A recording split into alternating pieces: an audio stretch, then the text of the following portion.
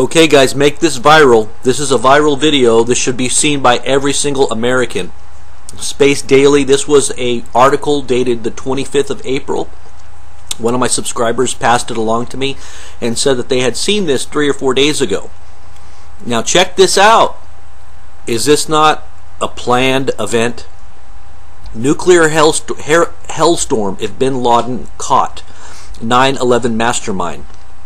Now you guys remember Khalid Sheikh Mohammed, or whatever his name was, that's kept in Guantanamo. I guess they've been torturing him, and he said that if Osama bin Laden was captured or killed, here's what he said. I'll read it in his own words.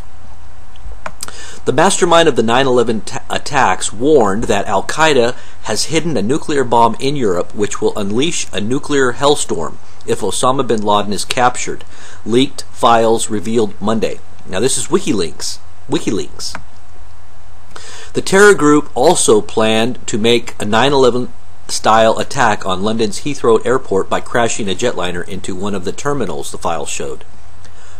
Khalid Sheikh Mohammed told Guantanamo Bay interrogators the terror group would detonate the nuclear device if the Al-Qaeda chief was captured or killed, according to the classified files released by WikiLeaks website. Sheikh Mohammed, the self-professed mastermind of September 11, 2001 attacks on the United States, has been held at Guantanamo since 2006 and is to be tried in a military court at a U.S. naval base on Cuba over the attacks. They just wanted to wait until use him, I guess, for this purpose. His nuclear threat was revealed in Britain's Daily Telegraph newspaper, one of several media outlets which have published the classified assessments of detainees at Guantanamo. The German weekly Der Spiegel, also citing WikiLeaks, said that Sheikh Mohammed had told his interrogators he had set up the two cells for the purpose of attacking Heathrow in 2002. The arm was to seize control of an airliner shortly after takeoff from Heathrow, one of the world's busiest airports, turn it around and crash it into one of the 4 terminals. Sheikh Mohammed said one cell had been formed with the aim of taking flying lessons in Kenya, while the other had been tasked with recruiting participants. Kenya? Oh, where have we heard of that place before? He said the plot had been discussed several times at the highest level of Al-Qaeda. One component had involved the infiltration of ground staff at the airport, according to Der Spiegel. Another attack given the green light in late 2001 would have targeted the tallest buildings in California with hijacked airliners, Dr. Spiegel reported.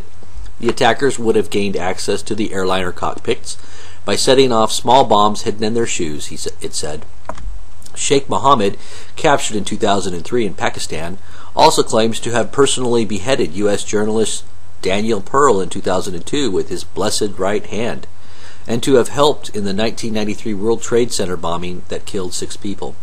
Dr. Spiegel noted that his confessions should be treated with caution as they could have been extracted through torture.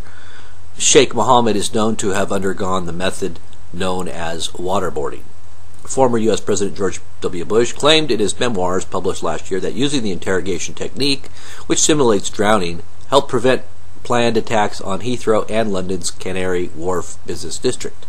He also told London Times newspaper in November that it was damn right that he had authorized use of the method on Sheikh Mohammed. That he had authorized use. Okay. Well, what do you guys think of that? Comment below. Make sure you guys show up. PropheticSeer.com nightly, 6 to 9 p.m. West Coast time. God bless.